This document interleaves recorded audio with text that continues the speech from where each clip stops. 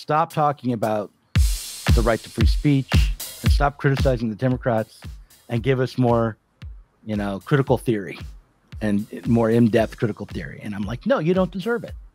If you can't understand that free speech is important, you could never understand Horkheimer. Maybe I'll cut all this out, or a good portion, the part where I tell my audience they don't deserve good things. Yeah, I would cut that part out. The death of God is about the drying up of a horizon of meaning and of a whole form of human life. Where do we stand in the illusion it makes? What kind of space are we invited into? The material relations between people become social relations between things. When we look at toasters, corn, and TVs, we still, to a large extent, live in the interregnum between worlds, if you will, or between paradigms. Not many people in the history of the world have faced that. Diet Soap is a Sublation Media podcast. Benjamin Studebaker is a political theorist from the University of Cambridge. He is involved with two podcasts, Political Theory 101 and The Lack. As a writer, he has contributed to Current Affairs, Aeon, The New Republic, and Sublation Magazine, amongst others. And his new book from Palgrave is entitled The Chronic Crisis of American Democracy, The Way It's Shut. Benjamin Studebaker, thank you for coming on to the Diet Soap podcast. Thanks so much for having me. It's great to be here. Yeah. Do you have anything you want to add to that bio? Anything I should have said that I didn't? Oh, people can pick different things that I've done that they like or don't like. It's all fine by me. Okay, great. So your book, The Chronic Crisis of American Democracy, The Way It's Shut. Is there a reason to read this book other than wanting to just get depressed? I mean, what was the aim of writing a book where you conclude, although you don't actually really conclude this, but where you seem to conclude that there just is no possibility for any political change in America? Yeah, so I think that we need to move through some stages of grief to get to a point where we can really think about what's going on in American politics in a constructive way. I think the kind of hope phase, which we might associate with Bernie in 2016 or Obama in 2008, or for people on the right, they might associate it with Trump, this period where we imagine if we can just get the right person elected president, or we can just win a few elections, string a few things together, we can reform the system and make it work a lot better. I think a lot of people have gotten to a point where they recognize that that no longer looks realistic or feasible. But then the pivot tends to be into a fear mentality, where the thought is, well, we're not going to win, but we have to vote for centrist Democrats, because otherwise the other side's going to win, and the other side is capable of visiting all kinds of terrible, horrible stuff upon us. So therefore, we have to continue to support the political establishment, continue to participate in the Democratic Party process and in the American political system, give our energy and our time to it to prevent these other people from winning. And I think that this fear is kind of the reverse coin of hope. We no longer have hope that we're going to win, but we have fear that other people's hopes are well-founded. Mm-hmm. And the point I want to make in this book is that the American political system is so dysfunctional that it's not really a system in which either the left or the right can win in any kind of meaningful way. It's a system where there's a constant appearance of meaningful conflict, but ultimately there's a set of structural incentives and imperatives that lead you back to the same place no matter what you try to do. And I think if we can get into real proper despair about the American political system and what it's capable of doing, not just in terms of what it's capable of doing positively, but also in terms of what it's capable of doing negatively, then we might be able to start to think about this problem as it really exists. It's a system that doesn't move very fast, very far, very quickly in any particular direction. It's not very dynamic. It's not very adaptable, and it's not really fit for purpose. What is the unsolvable problem that you mentioned in the first chapter of your book? Yeah, so the unsolvable problem is basically as capital mobility increases, as it becomes easier for oligarchs and corporations to move jobs and investment from country to country and from place to place. This creates a strong competitive incentive for states, which are territorially bounded, are tied to land and can't move around, to make tax, trade, wage, labor policy in a way that caters to these wealthy oligarchs and corporations, to try to induce those people to locate jobs and investment in those territories. And the effect of this over time is that wages get pushed down, tax rates get pushed down, and then that in turn leads to cuts to public services, erosion of the size of the public sector workforce, the quality of the public sector jobs, the quality of the pensions that people in public sector jobs receive. And gradually this produces more dysfunction in the society, and that subjects people of almost every class and background, apart from these oligarchs, to an enormous amount of psychological stress. And that psychological stress plays an increasingly dominant role in guiding and determining the way people from these different classes and backgrounds participate in democratic politics. And it gradually destroys the capacities of people, I think, to engage in politics in a constructive, strategic way. And so as this problem worsens, it gets harder and harder to imagine this system doing anything that could resolve the problem in any way, limiting capital mobility, in part because any state that tries to rein in capital mobility, that tries to change fundamentally the way trading relationships work or the way tax rates work, that state's engaged in an uncompetitive practice. So it has to find a way to get other states to cooperate with it in doing all of that. And if it can't get other states to cooperate with it, then its attempts to rein in these things will just put it at a competitive disadvantage. At Bold 3 Detergent Plus Fabric Softener.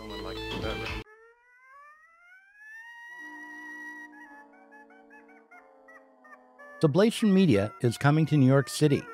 On August 18th and 19th, we'll be hosting events at Columbia University in room 517 in Hamilton Hall. On August 18th, Sohrab Ahmari from Compact Magazine and our own Chris Catrone will be discussing their books, The Death of the Millennial Left and Tyranny Incorporated, from 5 to 7 p.m. Other panelists will include myself as a moderator, Ashley Frawley, and Jacob Siegel, the author of the essay, A Guide to Understanding the Hoax of the Century. On the 19th, Chris Catrone will discuss his book, The Death of the Millennial Left, in room 517 from 3 to 5 p.m., taking questions from the audience. See Sublation Media sublate the current moment in New York City. We can sublate it there. We can sublate it anywhere. Why psychological stress, particularly? Why? I mean, doesn't it put many people in from different walks of life under real economic or physical material stress as well? Oh, yeah. So for a lot of people, it's a straightforward argument to do with material stress. If you aren't getting paid enough, if your job is too precarious, if you're worried about losing your job, these things, of course, are going to stress you out. The reason I emphasize a more holistic psychological stress angle is that there are a lot of people out there who will go, oh, but not everybody who is voting for the left or the right is under obvious economic material stress. So if you look at, say, Trump voters, many Trump voters have a relatively high incomes. They're not poor people. They're retired people. They're people who run small businesses. They're petty bourgeois. What kind of psychological, what kind of economic stress are they under? So I want to emphasize that the system causes stress, not just insofar as it subjects people to material want. That's one of the ways it does it. And I think in particular workers who haven't been to college, or what I call fallen professionals, people with college degrees who haven't been able to use those college degrees to obtain elite or high status jobs. Those people are straightforwardly under a lot of economic stress. But in addition to that, I think there's also additional forms of psychological stress that come out of the capitalist system that are not as directly tied to the experience of precarity or poverty. Things like, for instance, if you run a small business and you're in a local community where the workers and the fallen professionals aren't getting paid very well, they don't have as much income, there are economic crises to do with people taking on too much debt. This creates an uncertainty about the future of your business and a concern that over time this situation will get worse and it will no longer be possible for you to run a business in that area. As crime rates go up, as people are driven into crime by want, that creates, again, uncertainty and unease on the part of these business people that their businesses are going to be victimized by shoplifters. These law and order concerns that small business owners get come out of the fact that small business owners are stuck in particular communities that are geographically situated. They can't easily move all over the world like oligarchs and corporations can. And this becomes a leverage point. If you're someone who runs a small business, you sell burgers, right? You can't make the burgers in China and then sell them in New York. You can't move your burger shop wherever the money is good. But what oligarchs will say to you is, hey, if there is an increase in tax rates, if there's an increase in wages, I'm going to be able to handle that because I'm a transnational oligarch. But you're not going to be able to handle that because you're a small business owner who's stuck in a particular local situation. And so people who are trapped geographically, who aren't able to move in the way that capital can move, who can't move their money and resources easily, these people will also be subjected to stress, even if they're not poor or precarious in the straightforward material senses we usually talk about. When you say psychological stress, you don't mean, oh, I feel badly and I feel anxiety because, I wasn't breastfed when I was a baby, or something like that. It's not some inner Oedipal drama you're talking about, but really, because we have the ability to predict consequences that might happen in the future, there's a kind of precarity that arises even amongst people who, in a moment, may have just enough or more than enough to get by. Would that be a fair way to characterize it? After 2016, there were a lot of people who tried to draw up a dichotomy between economic explanations for Trump's success and cultural explanations. Mm-hmm. And one of their key arguments is, well, there are people who voted for Trump who have high incomes. And therefore, how could those people be motivated by the economy? How could capitalism have anything to do with their voting behavior? Mm-hmm. And I want to complexify that narrative and emphasize that there's not just first order effects of the economic system. There's also second and third order effects. The other thing to point out about those high income voters that voted for Trump is that a lot of the voting blocks are just fixed. They are Republican voters. No matter who the candidate is, these high income voters in, say, middle America are always going to vote Republican. And there's high income voters in blue states that are always going to vote for Democrats, or, other voting blocks that apparently will always vote for one party or another. So the question is around the independent voters and the voters that change affiliation and the new voters. And so to figure out what their motivations, like what made it the difference, what was consequential, you have to look to them, and you have to look at what their psychological stresses are and material stresses are, don't you think? So that changes the picture a lot. I think if you look at, is it the case that the new voters for Trump, the people who either switched from Obama to Trump or who voted for the first time, were they by and large wealthy individuals? Do you know? It's a mixed picture. There are places where you can make an argument about working class voters voting for Trump. There are other places where that argument wouldn't fit as neatly. In my experience, I live in Indiana, so there's a lot of Trump voters around. There are Trump voters of both types. There are people who are who are affluent, but who are not oligarchs, who are not fabulously wealthy, who feel economically tied to the country or to their local community, who see their community as menaced in various ways by global trade or global movement, migration, immigration, various forms of movement. And they feel that their community and that they, because they're rooted in that community, are limited in their ability to cope with the effects of those changes, these rapid flows of people and money around the world. And I think that that extends both to working class people who are worried about, say, having their wages undercut by migrant laborers, or who are worried about offshoring or outsourcing of jobs to countries in Asia. But it also extends to more affluent people who are, when they're looking at their money, they're not really thinking about themselves as a part of global capital. They're thinking of themselves as someone who did well in a particular place, who's embedded in a particular place and committed to that place, and would not be comfortable so easily moving to another country if this country weren't doing so well. Mm-hmm.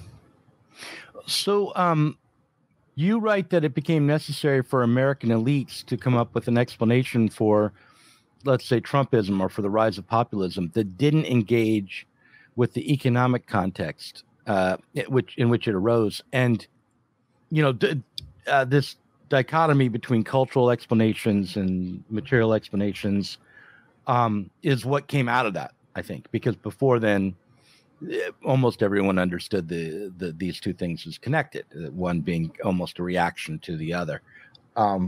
Why did it become necessary for elites to move away from dialectical understanding of the of the causes for populism? What limited the, maybe this is a question that's going to get you to talk about later parts of the book, but what limited the political class from addressing those underlying economic conditions? Yeah, so I think for one, I think that a lot of people in the political establishment have the view, a kind of 90s Fukuyama view, that there really isn't any alternative to the system that we have, not just to, say, democracy or to capitalism in a general sense, but to a kind of neoliberal capitalism in which there's a high level of capital mobility, a high level of international trade, and a high level of competition among states to attract capital. And they feel that there's no alternative to this, both in the sense that politically it would not be, normatively it wouldn't be acceptable to them, but also they think that if you were to try to deviate and to do something else, that it would be absolutely ruinous. And once it became clear that a lot of the populist candidates were interested in doing something to disrupt capital mobility, that they were talking about potentially severing trade links, restructuring trade relationships, creating a context in which it would be much easier to control tax rates without these competitive effects, that made it much, much less acceptable for them to entertain any kind of compromise, even performatively, with any sort of alternative. I think that was a significant factor. I think, moreover, there's an enormous amount of wealth that pours through these two parties. And while this wealth often has an interest in pretending to be interested in some kind of change for the purposes of generating enthusiasm among voters, if it actually gets that close to happening, if people start to win in the Democratic Party or in the Republican Party who are interested in major change, whether that's a unilateral strategy where a country tries to break itself off from the system, or a multilateral strategy where multiple countries try to get together to reform the system, once it starts to become something that really could happen rather than just a way of chasing up votes, opposition tends to solidify. Well, what is it about globalization that is particularly a problem now, in a way, and how has it not always been a problem? Global trade or globalization has been defining capitalism and modernity since, at the very least, the late 19th century. So with the exception of the major disruption that occurred during the World Wars era, where the World Wars made it actively unsafe to move money around the world, made it actively unsafe to trade in the ocean, and made countries suspicious of each other and more inclined to try to be self-sufficient. And so during that stretch, because there was a lack of mobility of capital, rich people were trapped. They were not able to easily move their money from country to country in response to tax policy they didn't like or labor policy they didn't like. And all of that gave domestic workers in these countries a lot more leverage because those rich people couldn't just go and get workers somewhere else to do the work. They had to negotiate with their workers at home. And so coming out of the 30s and 40s, we had substantial concessions on the basis of this lack of capital mobility, and also on the basis that the Russian Revolution happened. It seemed like it was really the case that if they didn't make concessions, that there could be revolutionary activity, that the workers could come together and actually impose some alternative political system in which they would be straightforwardly expropriated. And what's changed since this period of mid-century leveling between about 1930 and 1980, or if you wanted to start it at the beginning of the First World War, 1914 and 1980, what's really changed is that capital mobility has increased dramatically. It started increasing almost immediately after the end of World War II with the GATT rounds and the trade negotiations that gradually made it easier and easier for oligarchs and corporations to take the money and move it offshore.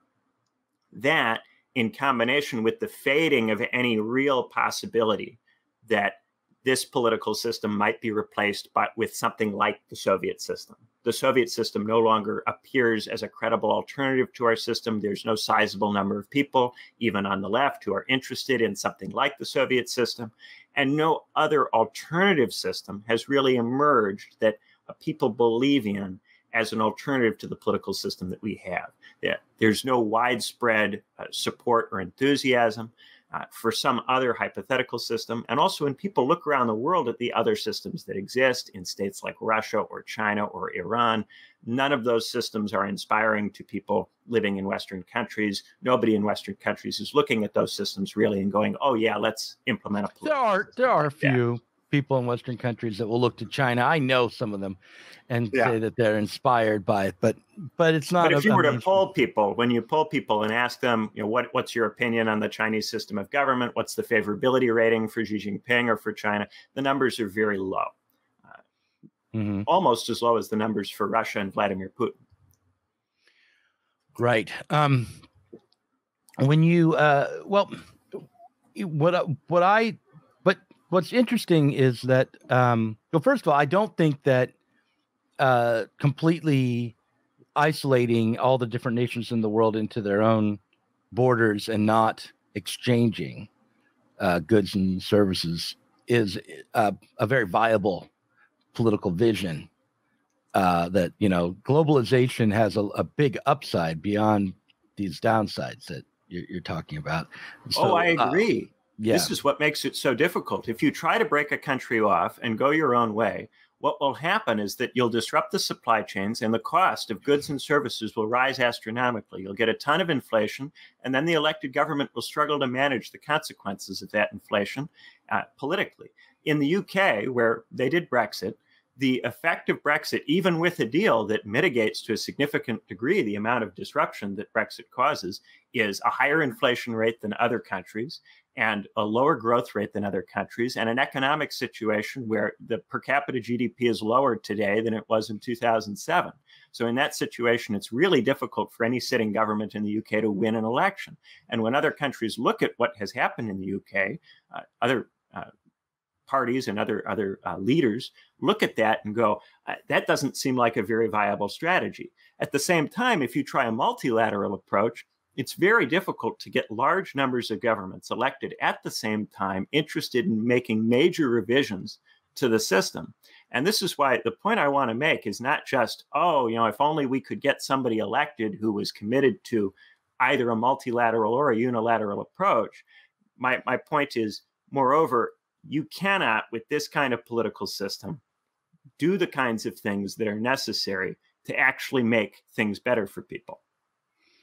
Because of the way you get trapped by the economic realities of the current system, which you say are neoliberal, but which also could be, in a different context, you wouldn't necessarily have to have neoliberal policies, but you could just still have some sort of system of competition and exchange between nations without in a relatively open way. I mean, the other thing is it's not as though right now every nation participates in an equal way in the global economy, right? So in a way, we have multilateral competition between already. I say in the book, it would be better to do a multilateral change than a unilateral change, because if we had multiple countries cooperating together on new rules for international trade, then we wouldn't have the major inflationary spikes and major disruptions that come from unilaterally pulling out. It's just that politically, it's very difficult to do multilateralism.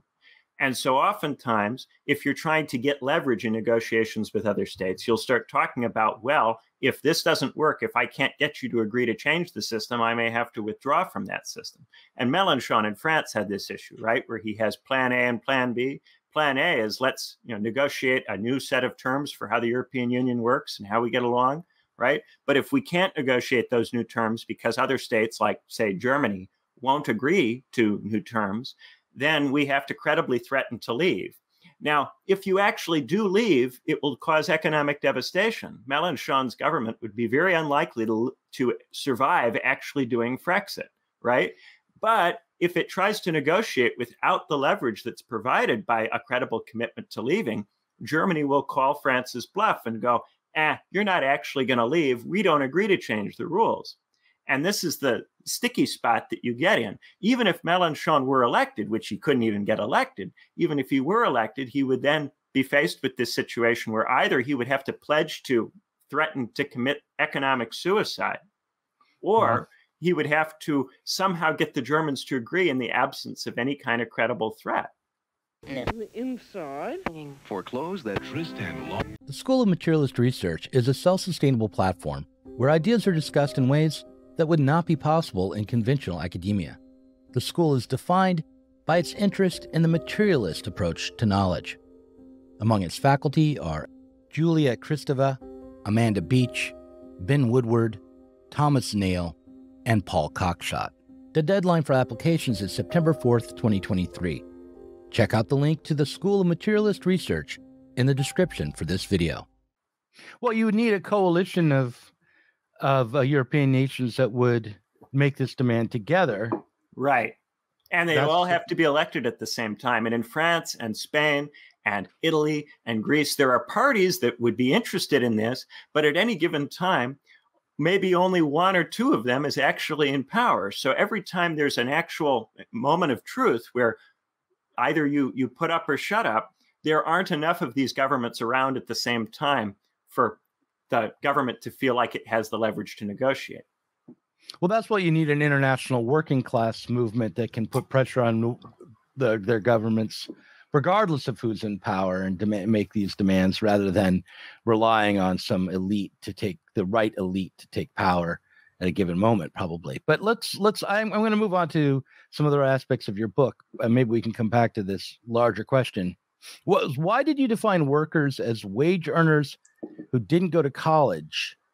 And then later on, you kind of mitigate this. But in a 2016 report, it seemed to indicate that a quarter of the workforce has attended college. And more recently, a nonprofit named Lumina actually indicates that over half of working adults have some college education. I think that nonprofit may be less reputable than the labor statistics I was getting from the state. But nonetheless, a good portion of the working class has a college degree or of some kind or another. Why this distinction between the uneducated workers and the educated workers? Yeah, some of that's going to depend on whether, for instance, we count people with associate's degrees in one or the other. Right. They're counting with the 51%. Certainly, they're counting associate's degrees, but they should. Yeah. That's real education. Don't knock your. Oh, it's real education, but does it give you the specific set of interests that you have if you're in the professional class? I'm not sure, because someone who goes for an associate's degree isn't going for an associate's degree for the same precise reasons that someone who, say, goes for a bachelor's degree in, say, history goes. Their intentions are somewhat different when they go into that degree. And so what they come out of it with is a little bit different. Can you get an associate's degree in history? I am not sure you can. It would be different, certainly, if you did, because it would be a 2-year degree and not a 4-year degree. Right. And it would be aimed at probably getting you into a 4-year program. That's what I would think. Yeah. Yeah. Now, none of this is to say somebody's better or worse than anybody else. The reason I draw this distinction is because I think there is a antagonism that exists now, not that we want it to exist, not that it should exist, between people with college degrees and people who don't have college degrees. And I make this distinction, and I argue that these fallen professionals, people who have college degrees but are not in professional managerial roles, who are not in the elite roles in the society, these declassed or proletarianized professionals, are to some degree not able to accept their proletarian condition. They hold on to the idea that because they went to college, they're better in some way than the people who didn't go.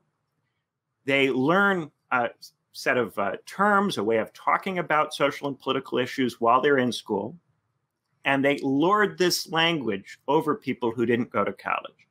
And so in practice, when left-wing organizations try to form, if they include fallen professionals and traditional workers in the same outfit, what will usually happen is that the fallen professionals will talk over the workers and eventually drive the workers out of the organization. And the organization will become overwhelmingly just a place for college-educated workers.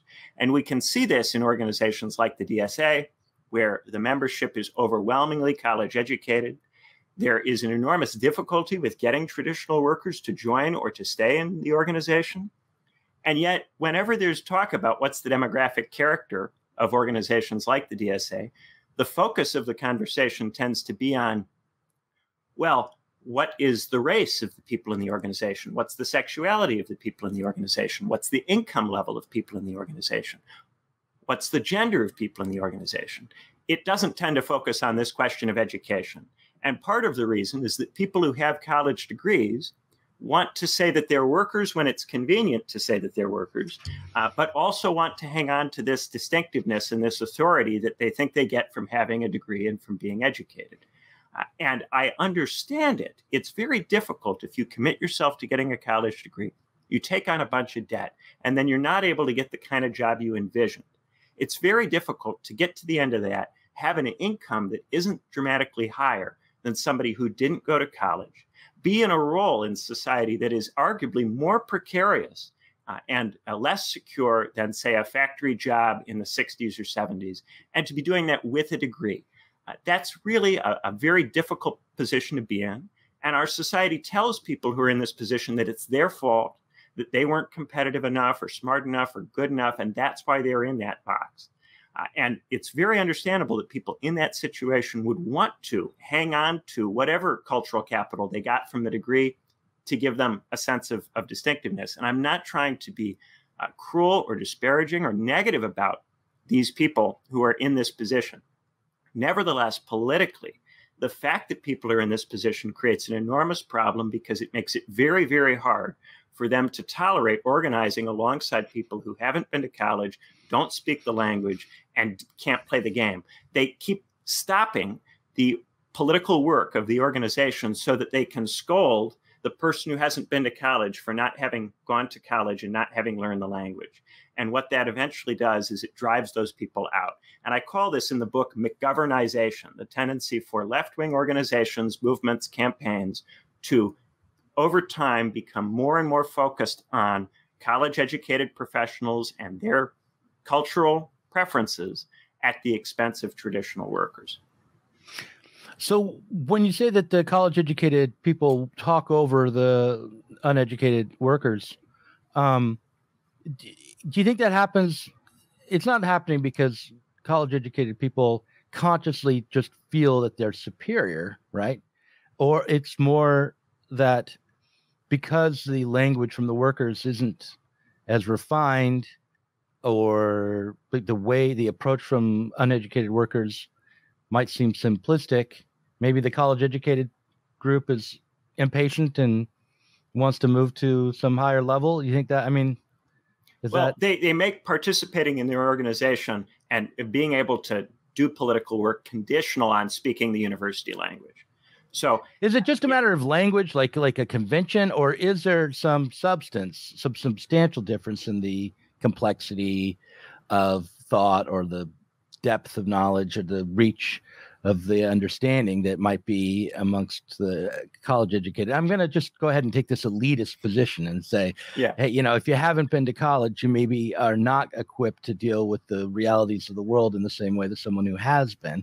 And maybe even to go further, I'll say, if you've been to an Ivy League school, or you went to Cambridge, and you went to the finest universities in the world, you may have both an innate ability and depth of knowledge. It puts you in a superior position to some guy who went to Portland Community College, like I did for a few years, to deal with the complexities of the world. And therefore, you ought to be listened to more. What do you make of that?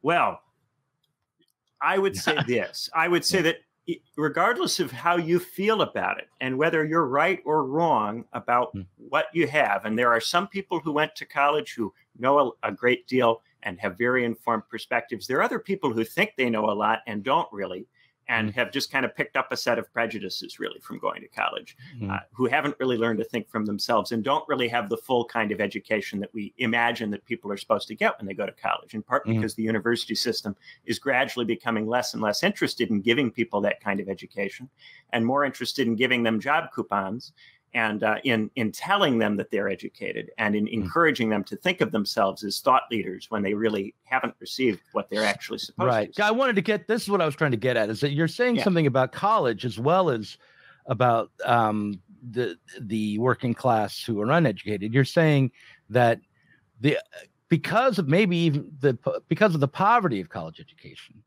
people are more likely to lean on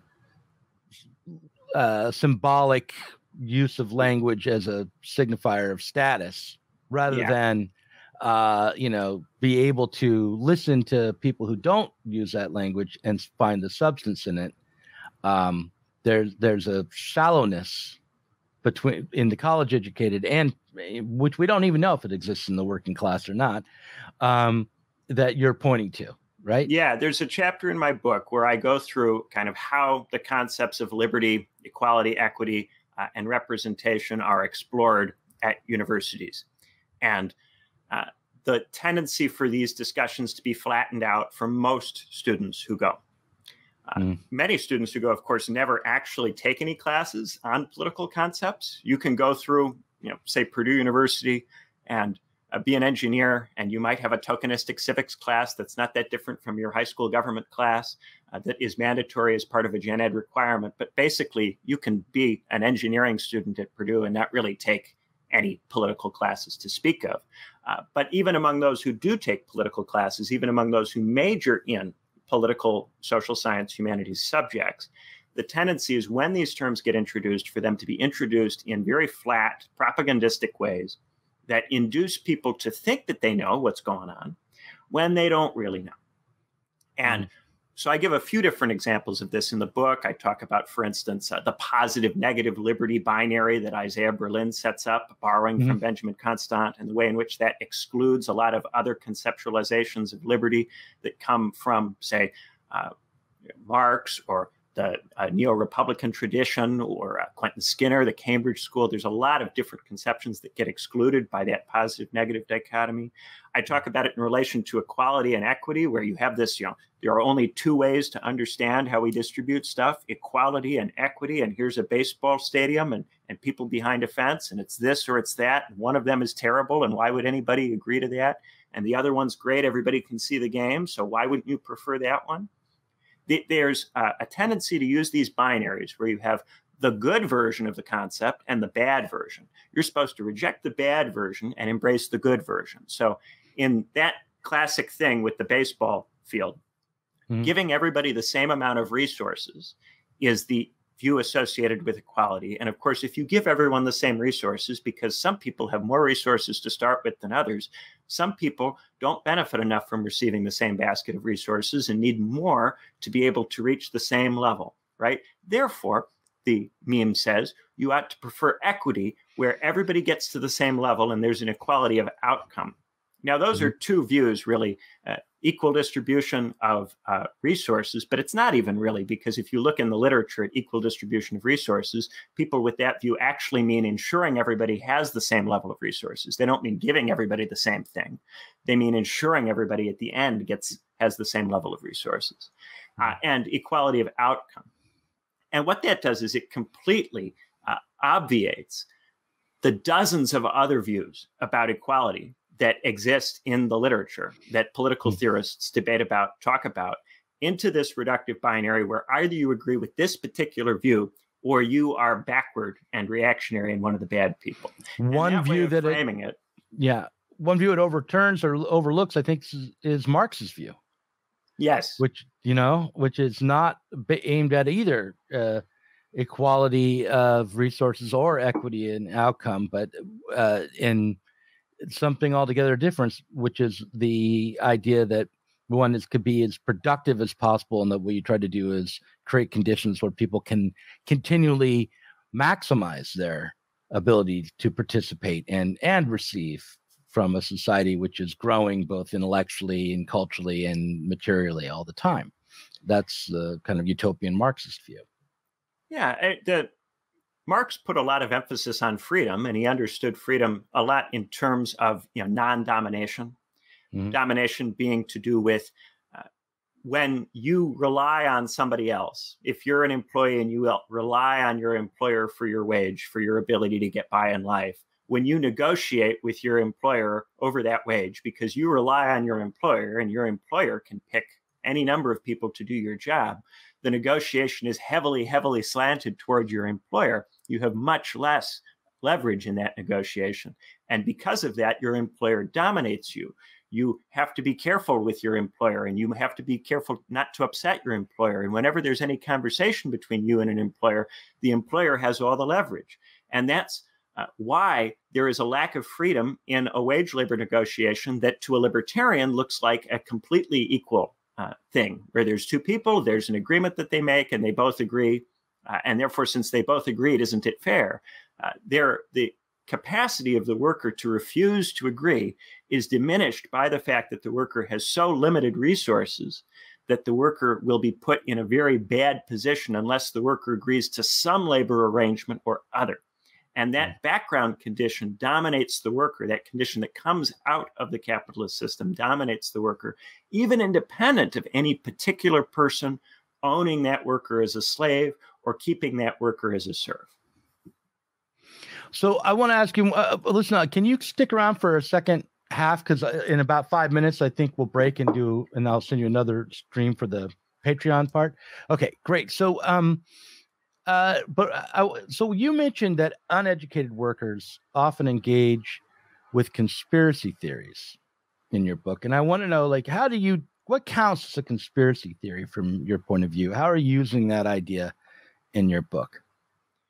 Yeah, so what I think really makes a conspiracy theory not a critical theory is that conspiracy theories tend to attribute extensive agency and blame to particular individuals or groups. And it can be religious groups, racial groups. That's what I think really makes a conspiracy theory a conspiracy theory. It centers blame on individuals and groups rather than making a broader structural critique of, say, capitalism.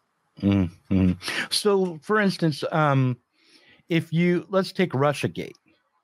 If you're either side of it, let's say on the one hand, you think, Putin and Trump colluded to change the outcome of the 2016 election.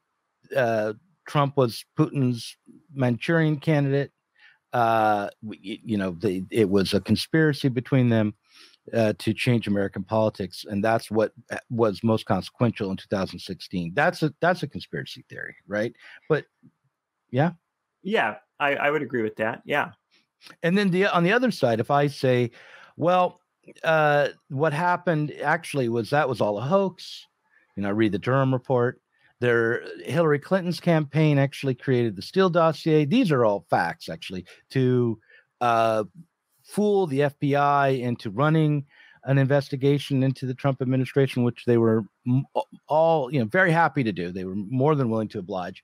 And that created conditions for the state to create an apparatus of censorship and control, expanding the policies of war on terrorism and aiming them inward at the domestic population. And that's the reason why that happened. Is that also a conspiracy theory? Well, there's questions about what are the facts, what occurred, right, what took place, And I'll be honest, on a lot of these different issues that we talk about, going into the weeds about what exactly happened is not my strong suit. Right, right. What I tend to focus on is, okay, if we can agree on what happened, which sometimes we can and sometimes we can't, then the question is, why did that happen? So we know that the 2016 election happened. And if we can agree that Donald Trump actually won that election in the sense that he got a majority of the Electoral College vote and nobody stole any of it, right? If we can agree on those facts, then we can have a conversation about why did he win. Now, that conversation about why he won has to involve talking about structural factors, talking about how capitalism conditions people and how it brings out in them various forms of behavior and generates various cultural movements. The issue is that there are some people who really don't want to have that conversation. So first they go, okay, if we're going to concede that Donald Trump actually won the election, then we are going to say instead that it has nothing to do with the economy and its cultural backlash, it's white lash, it's entirely about racial history and the American Civil War and the Confederacy. It has nothing to do with capitalism. It's all about particular racial issues that taint what would otherwise be a perfectly functioning liberal capitalist system. And then there's another group that can't even get this far, can't even acknowledge that Donald Trump actually won the election, because the fact that Donald Trump won the election does too much to destroy their view of the country that they live in, who they are, who the American people are. They can't actually accept that the American people are capable of voting for Donald Trump. So they posit that there's some kind of conspiracy that accounts for the fact that it appears as if this occurred. And it's because they have a very difficult time accepting that reality. That's what I think is really going on there. Now, we can get into the weeds with them and argue about their conspiracy theory. But as you know, most of the time when you argue about a conspiracy theory, you are lending weight to the whole lens of discussion that they've kicked up by agreeing to engage it on their terms. It's like, why would you want to sit there and argue about whether jet fuel can melt steel beams? Well, I mean, talk more about the actual, why would somebody commit 9/11? Why would the state, why would that happen? Who would be interested in doing that, and why? What is it that we're trying to avoid talking about when we suggest that George W. Bush is actually behind 9/11? What we're trying to avoid talking about is that we have a foreign policy that has angered a lot of people in a very substantive way, people who have some level of capacity to commit criminal acts because they don't like our foreign policy and the way we've been behaving. Well, if you you can believe in a conspiracy that it happened, and sometimes conspiracies happen, right?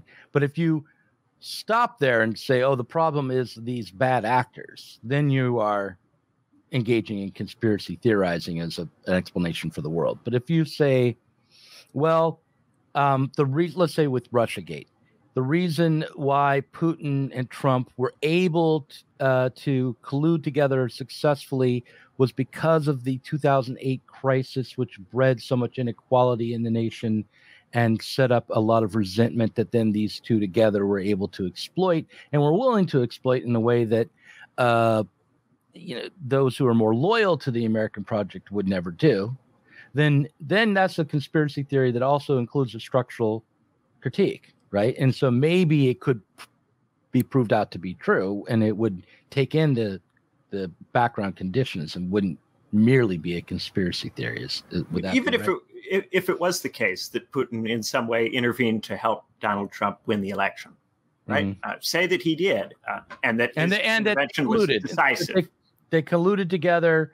They planned together. They worked it all out in 1987 in a hotel room and peed on Trump, and all of that happened, right? Say all of that is true. There's still a question of why is it that they were able to get enough people to vote for him by doing that stuff? Why is it that that stuff worked? And if we don't look into why did that stuff work, and we just get angry at the particular people that we associate with acts that happen or with events that happen, then we never really get into what actually is going on in the society. And this is why in general, I try to avoid getting into the weeds about what actually happened, what the set of facts are, because when you get into those weeds, whatever you say, you get accused either by one side of being a stooge for this, by another side of being a stooge for that. It becomes all about you and whether you're on the right side, whether you have the facts or don't have the facts. most of the time I'm happy to just shrug and go, I don't know exactly what happened. I don't know. Different people claim different things. What is interesting is why we're in this situation fundamentally, which is always going to go beyond particular people and what they said or did. There's always this question of why are particular people at this juncture motivated to act in this way? If it is the case that Donald Trump was a fundamentally disloyal person from the get-go, why were so many Americans so upset that they were willing to support somebody like that? No matter how bad he is, it just makes it a more interesting question. Why were so many people willing to support that person? And if you just go, oh, well, they've all been deceived by the internet, that's the only reason. It's just the internet. And then you try to stitch up the way the internet works to prevent this set of feelings from being expressed. Well, I think, you're not going to prevent this set of feelings from being expressed. It's going to get expressed in different ways. If you block it in particular areas, it's going to come out in other ways. And this is what we always say about authoritarian states that restrict speech, that because they restrict speech, dissent doesn't get expressed. This means that the government doesn't know what's going on. It's not really attuned to how people are feeling. So when the dissent is expressed in demonstrations or in non-cooperation or in violence, the government is taken by surprise. Very quickly, things get out of hand. All of a sudden, you can discover that there's all this dissent that wasn't expressed, and it can come out all at once. And that's how you get more overt kinds of revolutionary activity. The color revolution, our classic model for the color revolution, that's how it works. So why would we want to do things that are like that and suppress the dissent rather than engage with its causes? Well, maybe because we're playing fifth dimensional chess and we want to bring on a revolution. Listen, I'm going to stop the first half there. And in the second half, we'll pick up a little bit more on this question of conspiracies, because I feel like that would be a enticing thing to promise someone who's watching the first half of this conversation. But we'll also continue on discussing your book. I have plenty of questions left directly related to your book. And Benjamin Studebaker, thank you for being on the Diet Soap podcast. Great to be here.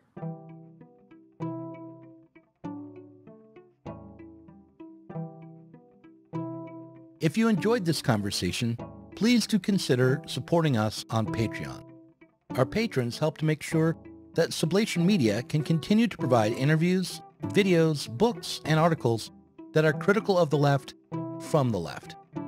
If you are tired of remaining stuck within bourgeois ideologies and politics, help us sublate them both.